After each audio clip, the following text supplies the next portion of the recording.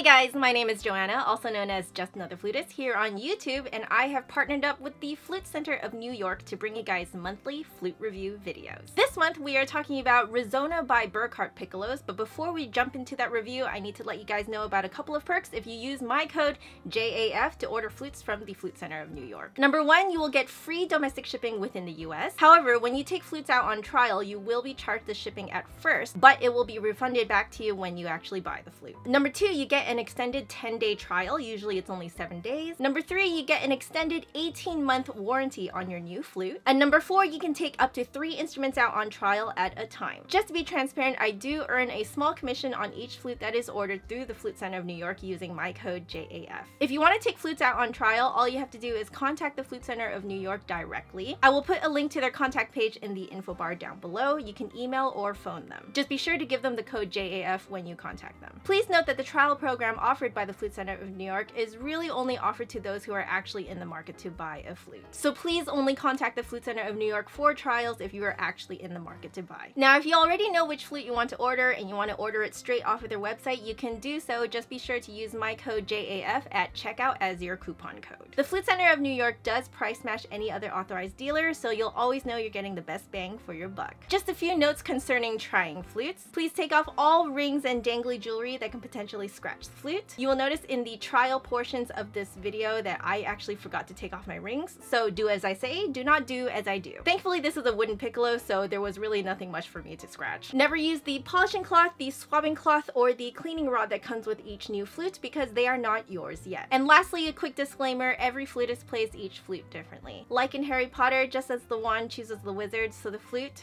chooses the flutist. My job here is just to describe to you to the best of my ability how these flutes and piccolos like to be played. It's up to you to decide which instrument works the best for you. Today we are looking at a beautiful, very popular piccolo by Resona by Burkart. We'll be comparing their traditional head joint with their wave head joint. You may have noticed that I said that it's Resona by Burkart. So just like how Azumi is a sub-brand of Altus and Sonari is a sub-brand of Powell, Resona is basically a sub-brand of Burkart. So it's essentially a professional Burkart instrument for a more affordable price. I'll link the about page for Resona in the info box down below so you can read more about it, but essentially, as you can probably tell from the way that I've described it so far, Resona is geared towards advancing students or teachers of advancing students. Resona's main goal is to put out really good instruments at the most affordable price that they can make it. So that of course is a huge plus for those of us who are on a budget, which is most of the music world is on a budget. Now, a few fun facts about Resona. If you look on their about page, you'll notice that they say that they started to come out with these piccolos in about 2007. That was the year I got into university. That was my first year in music school. I distinctly remember hearing about these new piccolos by Burkart. And I remember that UBC actually ended up buying, I think, 2 Burkart piccolos. At that point, they were called Global Piccolos. They've been rebranded now as this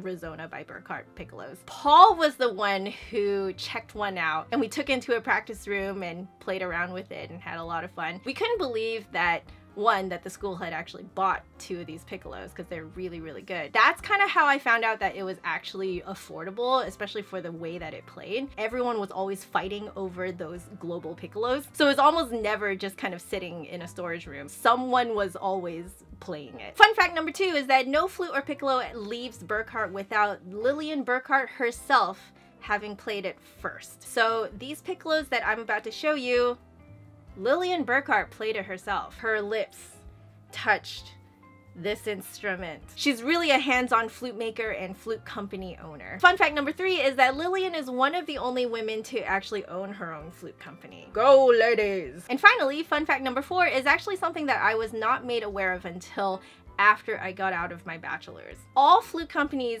are actually connected. Lillian Burkart and Jim Phelan, the founders of Burkart Flutes, actually used to work for Powell Flutes before they went on to found Burkart Flutes. And now that you guys know this, it's actually pretty cool to kind of compare and contrast piccolos from 2 different companies that were connected before and see how they differed over time and how some things remained similar. All right, now let's jump right into the packaging of this piccolo. So we've got a typical piccolo case and cover, basically a super tiny French model case. We got that furry white lining inside and a zipper pocket on the outside. Now what's interesting is that on the inside of the zipper pocket is not what I would think would be a normal sized Piccolo cleaning rod. It is actually an extendable cleaning rod. So you can actually take the two pieces out and screw them together, which makes a super long Piccolo cleaning rod, which of course means that it's a lot easier to clean out your Piccolo. I love the fact that they included this. Under the case, you will find a certificate of authenticity signed by Lillian Burkart herself. Now, what I find is really interesting is what's on the back of this certificate of authenticity. It is a list of care instructions for your Piccolo. Caring for your Piccolo is actually quite different from caring for your metal flute because these Piccolos are made from wood. Wood does react to temperature and humidity. So for example, she says, do not leave the Piccolo on or near heaters during winter. Avoid prolonged exposure to the elements. This is especially true if you live in a cold, dry climate. Now, if you let your Piccolo be exposed to those kinds of elements, your Piccolo can crack. That is just the nature of how wood works. She also has detailed instructions here on how to swab out the instrument. Please read this very carefully and follow her instructions because I was one of those people who did not know how to properly swab out a Piccolo, and I got my cleaning rod and cleaning cloth stuck in it, which meant that I had to take it to a repair shop for them to extract it out. Don't do that. Read these instructions. To swab the body, feed a long thin strip of absorbent cloth through the slot of the swab about 2 inches. Insert the swab in the top, the cork end of the body, and push all the way out the bottom. Do not push in and pull back out of the top. The swab stick may get lodged at the small end of the instrument. The head joint can be swabbed separately by pushing a little of the cloth in ahead of the stick to remove water near the cork assembly. The biggest warning here is that the Piccolo is not a cylindrical instrument. It is a conical instrument, which means that the end of the Piccolo, the foot joint end of the Piccolo, is actually smaller than the head joint end of the Piccolo. And that is why a lot of people end up getting their cleaning rod stuck. Do not make the same mistake as me. Follow her instructions. All right, now let's get to talking about the Piccolos themselves. First, I wanted to compare the traditional head joint with the wave head joint. You will see here that the traditional head joint looks, well, pretty traditional. It's your traditional oval that's been cut into the head joint. Now, as you can see, the wave has a ridge that's been carved into the flute. So this actually helps direct the air into the Piccolo a lot more precisely. And spoiler alert, the wave can take a lot more air than the traditional can. Oh, and before I forget, let me list out the specs of this Piccolo. Grenadilla wood hand-cut head joint with solid silver fittings, grenadilla wood body with silver plated mechanism, solid silver tenon and end ring, Y-style arms, white gold springs, split E mechanism, Resona pads, Burkart scale, and A = 442. All right, now let's start noodling on the traditional head joint.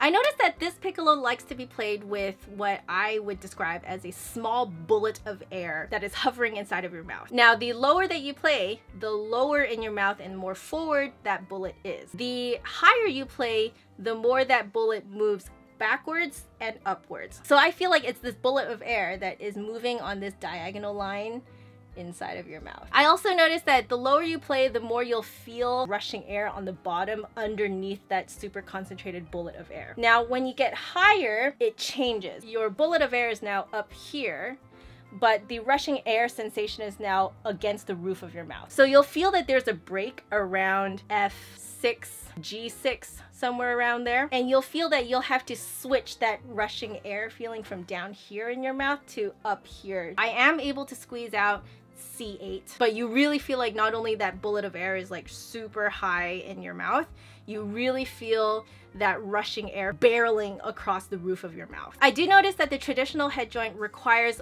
quite a lot of embouchure control and lip strength. And this is actually traditional Piccolo playing. It is a lot of pressure against your lips. So if you naturally play in this like super concentrated style where you just naturally control everything with your mouth, then this Piccolo will work very well for you. And now for harmonics.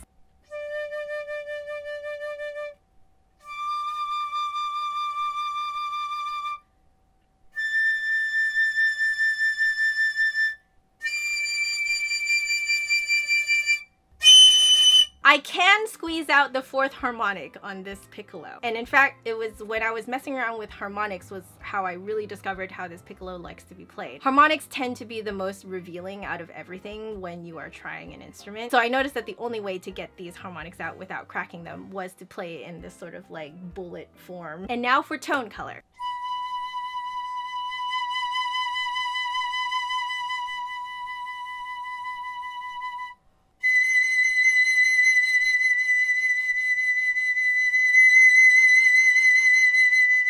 Essentially, you want to imagine that you're keeping everything very forward in your mouth if you want a thinner sound. So even when you are playing higher notes, you kind of want to feel like you're just kind of scooping everything forward, just like that. However, if you want a rounder sound, all you have to do is round out the bottom of that bullet of air, and you kind of fill it with more rushing air. So essentially you're just giving that bullet of air a little bit more depth underneath it. I noticed that the roof of your mouth also has to be quite lifted, so you almost feel like your whole mouth is like, it's like an oval. Basically, you just have to give a lot of space above and below the bullet of air. And now for the mechanism.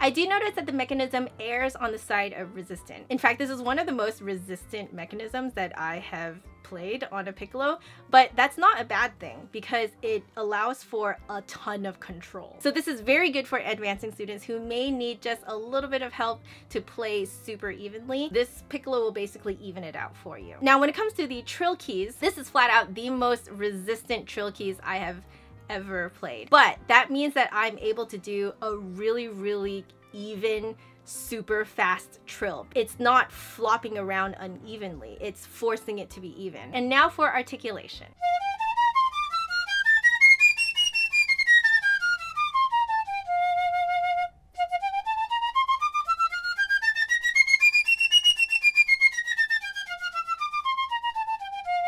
I noticed that on this head joint, I am tonguing with the tip of my tongue on the bottom of my top front teeth. So this is my teeth, this is my tongue, and I'm tonguing like this. It's a very forward kind of tonguing, and I believe it has something to do with the fact that you need a lot of space above your bullet of air and below it. So pretty much the only place for you to tongue clearly and not too heavily is right there. That means, of course, that double tonguing is going to be super forward as well. This is my ta. And my ka is like, I feel like it's right here. Ta, ka, ta, ka. It's not all the way back like this. And now for dynamics. Now, because this is a piccolo, I figured that it would be more interesting for you guys if I focus on how far back I can pull. We all know how loud piccolos can play. All piccolos can play extremely loud. It doesn't matter how many people are playing in an orchestra at the same time, everyone will hear the piccolo. It's a given. Let's see how far back I can pull.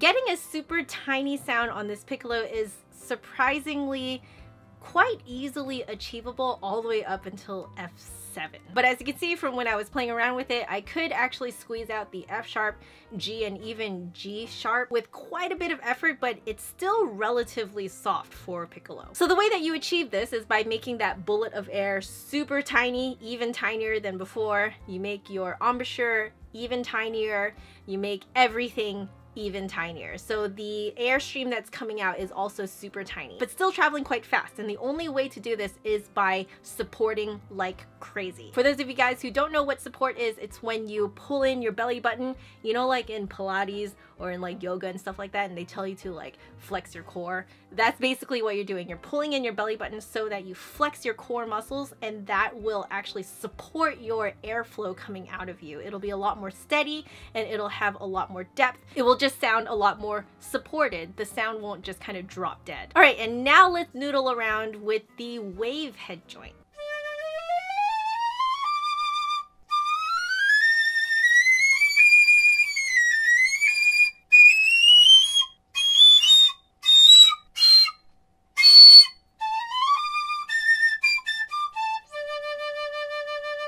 playing on the wave head joint is actually more reminiscent of playing on the flute because you don't actually have to make your airstream super tiny. It is tinier than on the flute, but it's not as tiny as on the traditional head joint. However, the general way that you blow into the flute is actually quite similar to the traditional cut. Everything is just bigger. So that bullet of air is bigger. The space around that bullet of air is bigger, so you can actually fill out your mouth quite a bit more than on the traditional cut. In fact, you can fill out the sound so much on the wave head joint that you almost feel like the sound is quite bottom heavy. There's a lot of depth to the sound that you normally would never expect from a piccolo. And again, you're still playing with that bullet of air moving on that diagonal line in your mouth. You will also feel that rushing sensation of air.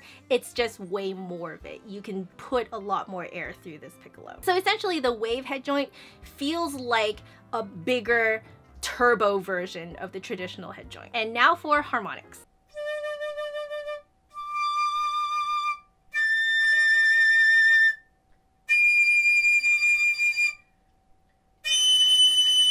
Again, same idea, you just want to use that kind of like bullet of air moving on that diagonal line and you'll get your harmonics out no problem. And in fact, because you can pump more air into this piccolo without losing your sound or without cracking your sound, I do find that it's easier to get the fourth harmonic out. And now for tone color.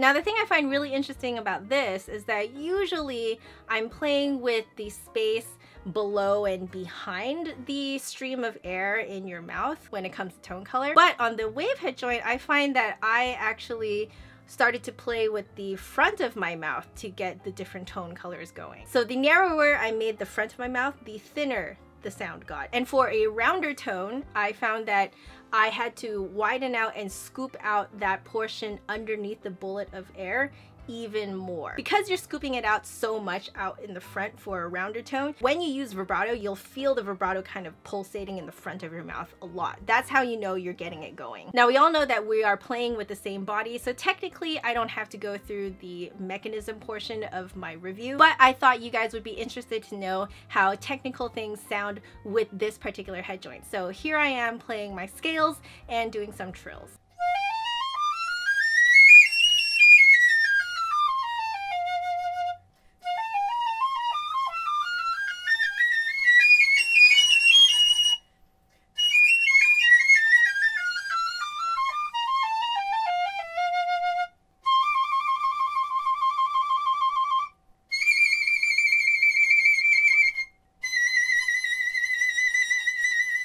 And now for articulation.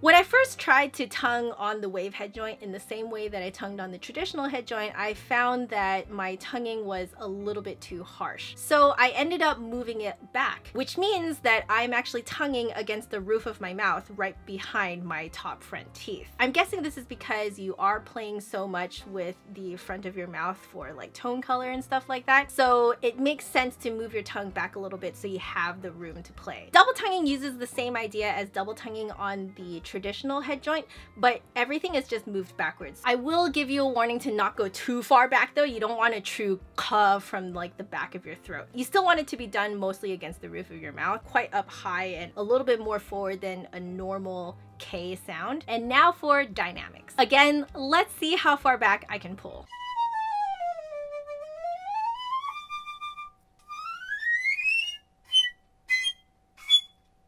On the wave head joint, it is also incredibly easy to get a super soft sound all the way up to the F7. However, it is possible to do it on the F sharp G, G sharp. I think I even did it on the A on this one, but those ones obviously take a little bit more effort. I will give a little disclaimer though. While these piccolos do make it easier to play super soft, you still need to train yourself to be able to do it. So you still need to be able to train your lips to withstand that kind of pressure. And again, same idea as on the traditional head joint. You gotta up the support like crazy when you play super soft. I actually felt that the softer I got, the more I felt like I was back on the traditional head joint. So that of course means that if you are naturally more inclined to a traditional head joint cut, you may feel that the wave requires you to put too much into the piccolo. At the same time, if you are more inclined to the wave head joint, this means that when you play the traditional head joint, you'll feel like you're muffled. You'll feel like you can't put enough into the piccolo. So basically you're looking at different sizes of airstreams. And I love the fact that Burkart has given us these two options for us to choose from. You probably can already tell from the trials on this video, but I personally am more inclined to the wave style head joint. That's not too surprising because I love pumping a lot of air through my instruments. I am aware that not everyone plays exactly like me, so it really is up to you to try these piccolos and decide for yourself which way works for you. Alright, and that is my review of the Resona by Burkart Piccolo with the traditional and wave head joints. As of August 2017, the Resona by Burkart Piccolo costs $2,560. The traditional style head joint is included in this price. However, if you want the wave style head joint instead, that will be an additional $100. And there we have it. I had so much fun playing with this piccolo. It was such a treat because everyone was always fighting over it when I was in school, and now I get to play with them on my own and make a review. Like, my mind is completely blown that my life has taken me here. Huge thanks to the Flute Center of New York for sending me this beautiful piccolo to play around with. If you guys have requests for future reviews, please put them down in the comment section below. Not only do I read them, but the Flute Center of New York reads them as well. Be sure to follow the Flute Center of New York on their Facebook, Twitter, and Instagram. I will put all of their social media in the info box below. And as usual, if you like this video, make sure you give me a big thumbs up and hit subscribe for new videos every Saturday. My last video is over there, and if you want to catch me during the week, my social media networks are down there. But otherwise, I'll see you guys next week. Bye. All you have to do is contact the Flute Center of blah blah blah blah. Contact the Flute Center of New York blah blah blah directly. Does not start with a B. Come on.